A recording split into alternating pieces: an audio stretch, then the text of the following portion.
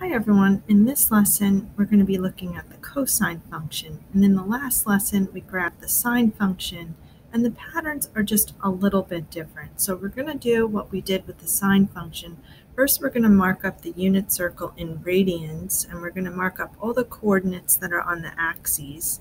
So at this first coordinate at 1, 0, we're at 0.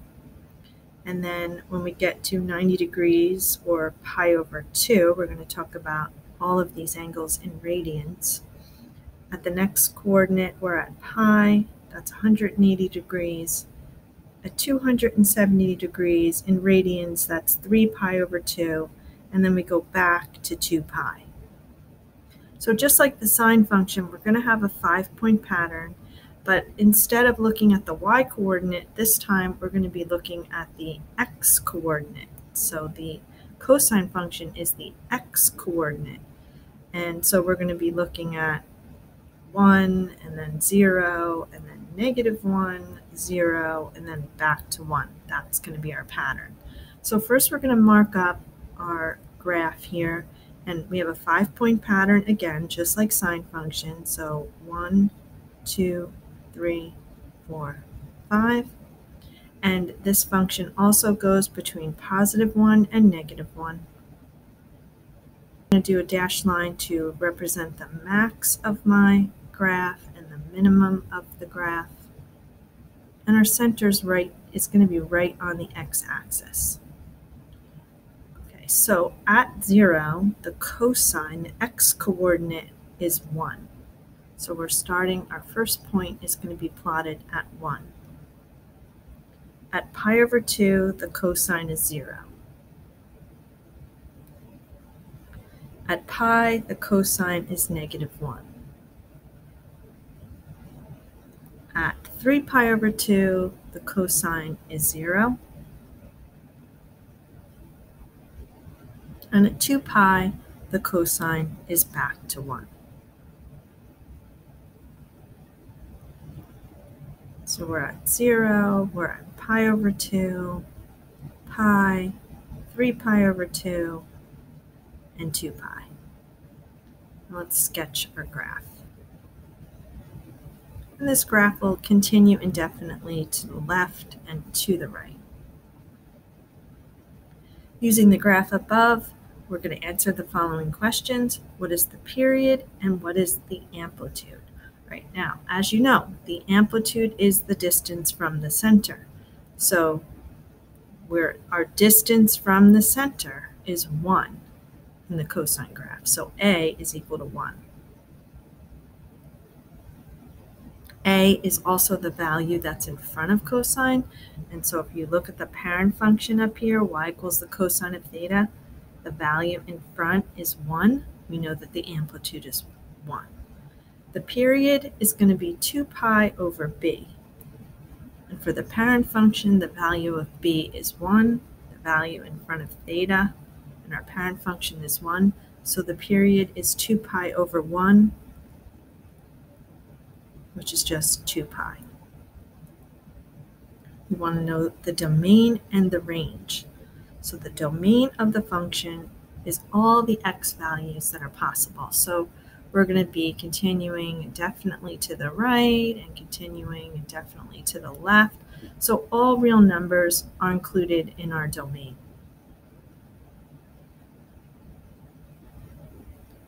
And for the range, we're going between -1 and 1, and including -1 and 1.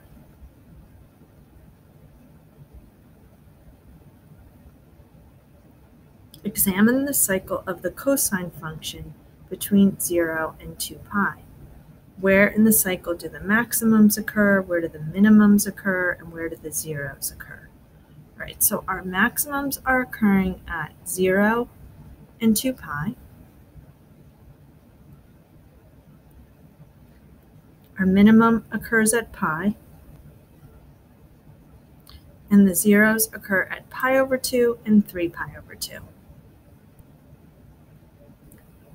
Now we'll look at the properties of cosine functions. A is the amplitude, that's the distance from the center, just like it was for the sine function. If A is less than 0, we have a reflection over the x-axis. B is the number of cycles in the interval from 0 to 2 pi.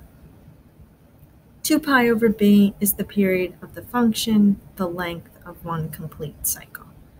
And so if A is greater than 0, we have a 5-point pattern.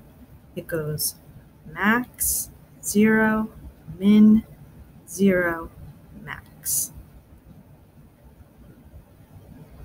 If A is less than 0, then we're reflecting over the x-axis, and the pattern becomes min, 0, max, 0, min.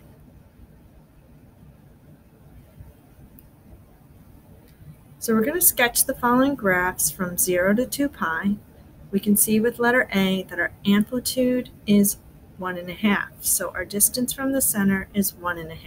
So I'm going to mark the maximum is going to be at 1.5 right here. And my minimum is going to be at negative 1.5. And my center remains right on the x-axis. Now the next part is determining the period. The period is going to be 2 pi over b. And here we have 2. b is 2. So our period is 2 pi over 2, which is just pi. So we end our 5-point pattern at pi. So our period ends at pi, but remember, we want to sketch the graph from 0 to 2 pi. So we're going to sketch 2 cycles of the graph. So we're going to do one cycle, 1, 2, 3, 4, 5, ending at pi. And then 1, 2, 3, 4, 5, ending at 2 pi. Pi plus pi is 2 pi. All right, and we don't have a negative in front, so we know that our pattern is going to be max, 0, min, 0, max. So let's plot our points. Max, 0, min, 0, max, max, 0, min, 0, max. And we'll sketch that.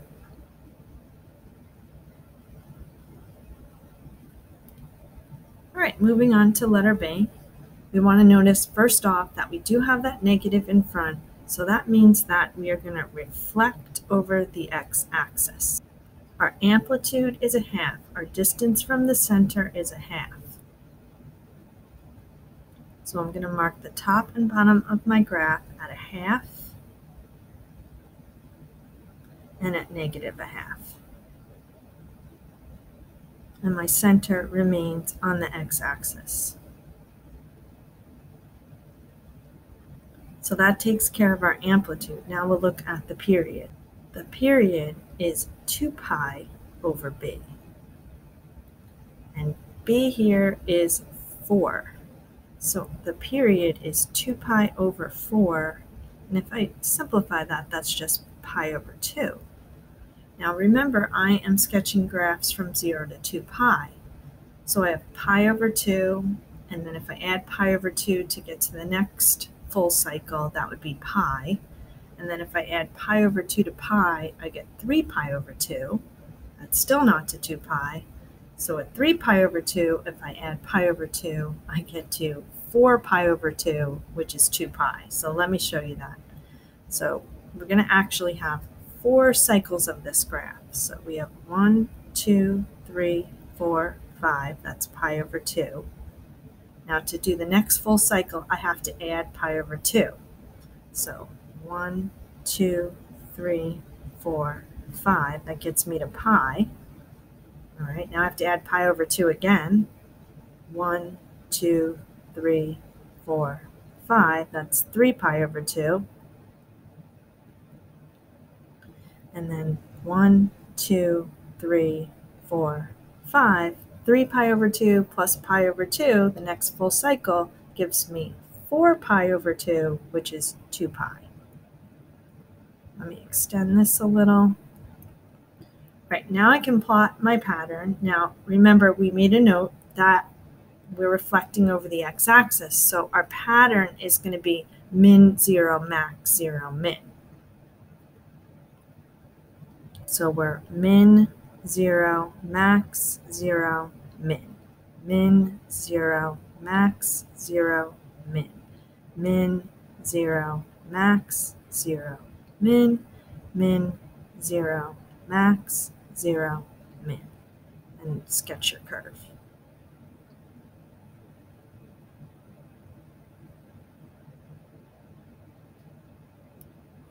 All right, so that's letter A and letter B. All right, so that takes care of number 1. Number 2, write a cosine function with amplitude 4, period 6 pi, and A is greater than 0. All right, so the trickiest part of this one is examining the period so that we can find B. Well, we know that the period is 2 pi over B, and I'm being told that the period is 6 pi. I'm going to write that as a fraction, 6 pi over 1. Now I can cross multiply. 2 pi times 1 is 2 pi. And cross multiply 6 pi times b, I get 6 pi b. Solve for b, so we're going to divide both sides by 6 pi. When we simplify that, we get b is equal to 2/6, which is equal to 1/3. So we know a is equal to 4, b is equal to 1/3, and we know that a is positive. Now we can write our cosine function. So y is equal to 4, the cosine of 1/3 theta. All right, and last one, number 3, our amplitude is 2. This time, a is going to be less than 0. A will be negative. And our period is 1/8. All right, so the period of the cosine function is 2 pi over b. And that period is equal to 1/8. So we're going to cross multiply. 2 pi times 8 is 16 pi. And 1 times b is equal to b. So b is 16 pi. So now we can put that together. So y is equal to -2, because we were told a is less than 0, and the value of a is 2. The cosine of 16 pi. You could use theta or x. I'm going to use x this time. And that's it for number 3. Okay, everyone, that's all I have for this lesson. Thanks for watching.